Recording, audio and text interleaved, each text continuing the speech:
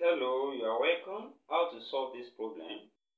27 raised to power x minus 3 raised to power x divided by 9 raised to power x minus 3 raised to power x equals to 82. From here, let's change everything on the left hand side here to base 3.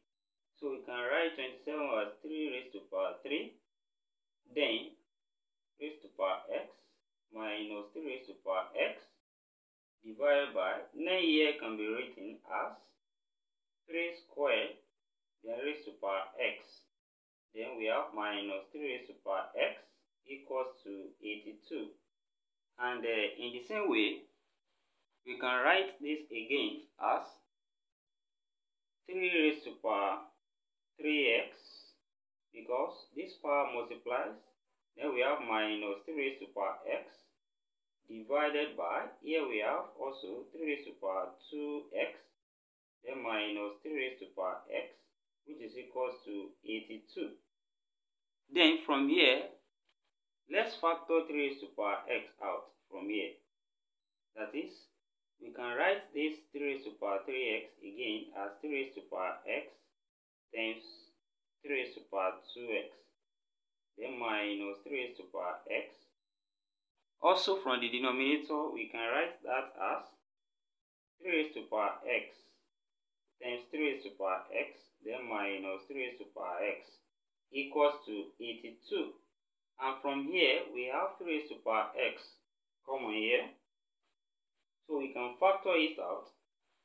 And here, this will become 3 raised to power x out, then into bracket 3 raised to power 2x, then minus 1 left here, over, also here we factor 3 raised to power x out, that's 3 raised to power x, into bracket, we have 3 raised to power x left here, then minus 1 left here, equals to 82. Then from here, we have 3 raised to power x, 3 raised to power x, this cancel out. Then what we have left here, we can write it as 3 raised to power x squared. That's same thing as 3 raised to power 2x. Then minus 1. And minus 1. 1 here can also be written as 1 squared. Then divided by, we have 3 raised to power x minus 1, which is equals to 82.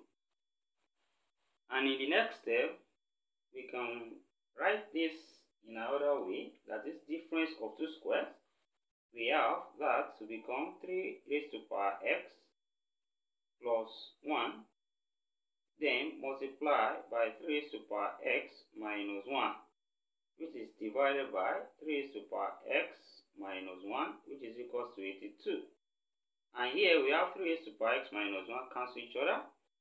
So what we have left here is 3 raised to power x plus 1, which is equals to 82. So when we take plus 1 here, become minus 1. That's 82 minus 1. And we have 81. So we have 3 raised to power x equals to 81. And also 81 can be raised in number in base 3. So we have from here 3 raised to power x now equals to 3 raised to power 4.